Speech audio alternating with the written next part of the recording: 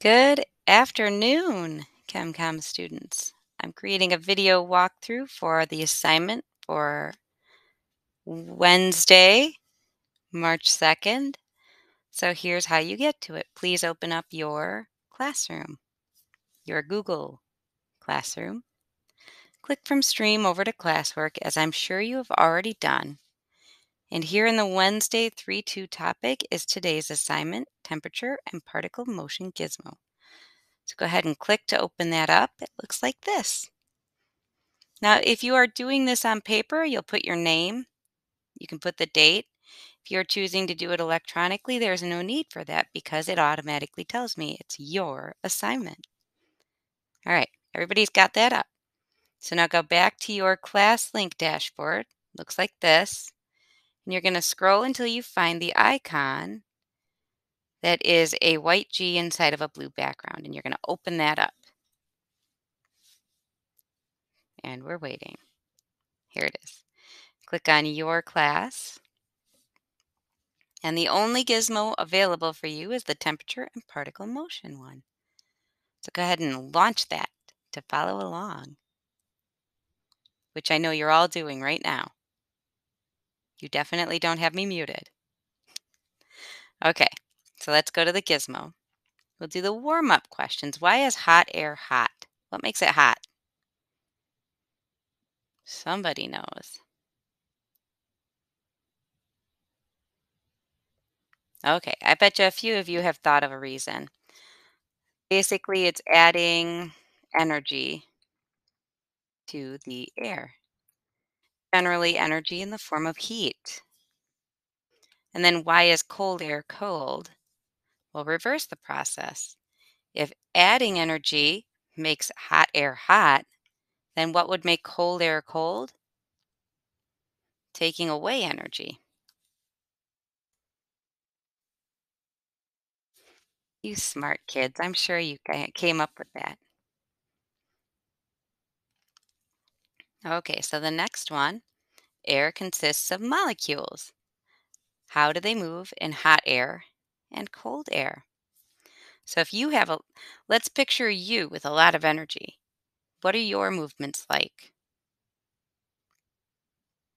Yeah, pretty fast. So hot air particles move quickly. And then reverse that for cold air. You're going 2 days without sleep and you haven't eaten much, you're probably pretty slow. So cold air molecules move slowly. So that's what we're learning about today. So let's look at the warm up. So we're talking about the Kelvin scale, which is measured starting at absolute zero, where all particle motion stops. And we're going to play with the heat here. Hydrogen, 300K. And I'm pretty sure that's where it is. Hydrogen, 300K. What are those things moving like? I'm going to click these two. Yeah, about medium speed. Describe the motion. Medium speed. Um, Random motion. Because we didn't see any real pattern if we look again. They're just sort of squiggling around. No real pattern. Are they all moving at the same speed? No. Keep going. Move the temperature slider back and forth. Focus on the particle motion at left. What do you notice? Let's see if we can notice what we said would happen. So here it is all the way down to 50. Slowly slide that up.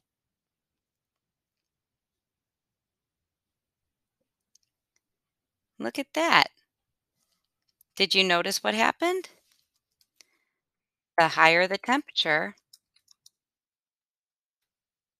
the quicker the particles move. You observant guys and gals, students. All right, so the temperature is measure of average kinetic energy. Based on this formula, How will the temperature change if you increase the average velocity? So velocity squared. So an increase in the velocity is going to have a big impact or a small impact. It's velocity squared. So any velocity you put in is not quite doubled, squared. So it's going to have the temp, let's see, the velocity going up will drastically, I like that word, increase the temperature.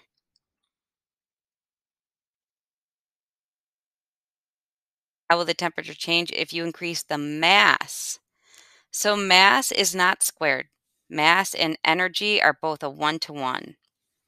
So the mass and temperature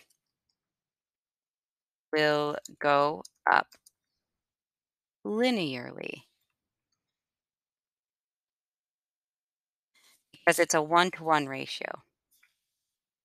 So here we go. Predict. Oxygen molecules are 16 times as massive as hydrogen at the same temperature, which would move faster. So you're talking about oxygen, a big, heavy guy, or hydrogen, a teeny weeny one. Which one moves faster? Hydrogen. Smaller particles, I'm going to say molecules, move faster. I would say it's the same in real life, but I've seen people who are much bigger than me able to run much faster, so we can't compare it to real life. But in gas terms, small particles or molecules move faster. So let's see. Let's see if we're right. We're going to select oxygen. We'll keep it at this really high speed. Look at that. If we switch back to hydrogen again, you can see the difference. The oxygen moves slower.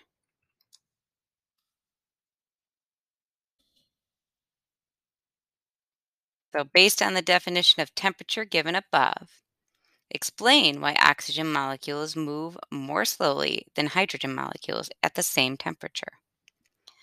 So here we go. It's the average kinetic energy of the particles. So larger particles have lower kinetic energy.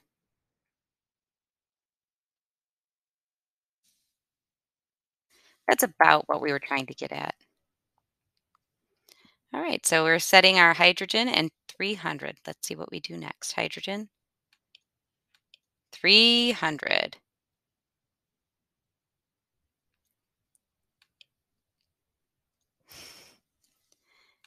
All right. So the graph on the right side represents the Maxwell-Boltzmann distribution of particle velocities. The curve is a probability of particles moving at the velocity shown on the x-axis. The higher the curve, the greater the probability of finding a particle moving at the velocity will be. Move the temperature slider back and forth. This time focus on the right side. What do you notice about the shape of the graph? So we're looking right over here at this graph. Let's slide it all the way down. Look at that. The probability of finding particles moving at this speed goes way up. And as we move it over, you can see that it's not a sharp curve anymore. The graph sort of not quite flattens out, but we'll say the graph gets flatter. That's kind of what happens. So now look to the left side of the graph as you raise it from 50 to 1,000. Even at the highest temperature, are there still a few slow particles? So let's see. This is the highest temperature. Are there still particles over here This is a probability curve, so anything underneath the curve is possible. So you can see there is still, yes, there's still a few slow particles. At what temperature do you see the widest variety of particle velocity? So let's look at that again. So here we have a lot of room underneath this graph. And as we move it colder, see how the space sort of narrows, the velocity sort of narrows. And if we go further and further to the cold side, there's less and less width underneath this curve, which means the velocities they're traveling are narrowing. So at what temperature? At 1000 K. In general, is it symmetrical or asymmetrical? Let's look. If we cut it down the middle, is it the same on both sides? Here it looks like it. Here you can see it's still sort of the same on both sides. Looking the same. If we go through, those of you with an eye for art, you can see it's generally, but not quite always symmetrical. So I would say symmetrical.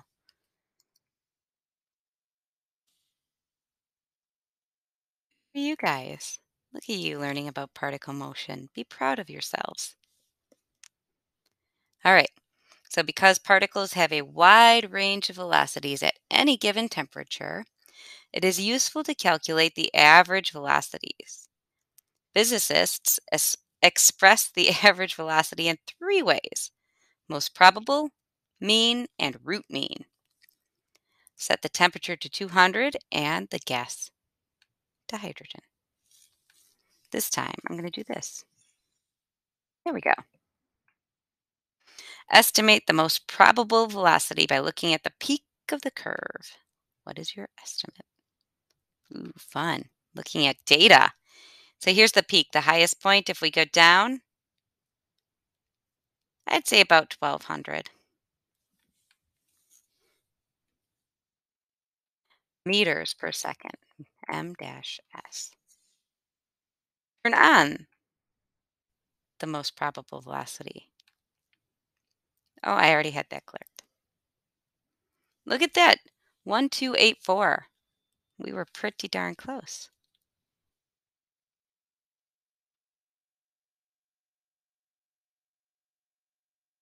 Based on the shape of the curve, do you think most of the particles are moving faster or slower? Let's take a look. Is there more area over here or over here?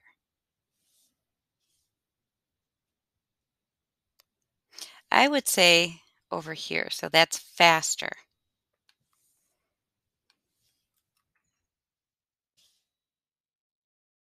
Good job, guys. I'm sure you're following along with me and not just typing in the answers. I know that's happening. All right, so the mean velocity is the average velocity based on the shape of the curve in your answer. Do you expect the mean velocity to be greater or less than? So more, here's the mean, or the, what they call it, most probable, and there's more room over here.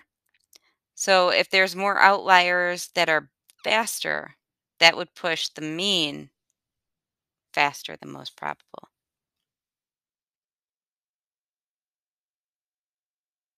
More molecule speeds on the right side of the line. If you were taking the average of three numbers, you have 2 and 2. That's the most probable number. But then you have 27. You add those three and divide, your average is going to be way higher than the most probable number of those three. Okay, I hope that helps you understand because it's kind of a picky difference here.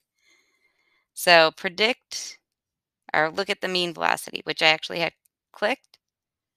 Look at that, 1,449. We were right. Yay, us. meters per second, because numbers without units are useless. Is your prediction correct? Of course it was, because you guys are just that smart. All right, so try a variety of other gases and temperatures. Is the mean always greater than the most probable? Let's take a look. Helium. So most probable 912, mean 1029. Oxygen 322, 364. So far, yes. CO2, water vapor. Look at all those waters. So I'd say in general, yes. Why is this so? There are always best outliers. It happens. And like I said with the example above, if you have three numbers, you have 2, you have 2, and you have 27. You write those down on paper, you put them in a bag. Your most probable pick out of that bag is 2. But if you took all three of those numbers and added them and averaged it, the average is going to be way higher than the most probable. All right, so this is what I'm going to do with you. The rest is definitions, vocabulary for our upcoming / ongoing unit where we're learning all about air chemistry. I'd like for you to use Google and look up the definition of the word troposphere, barometer, kinetic molecular theory, Boyle's law, absolute zero, Charles' law, ideal gas, Avogadro's law, and molar volume. All right, define those and then you can turn this in on paper or electronically. It is your choice. Thank you for watching.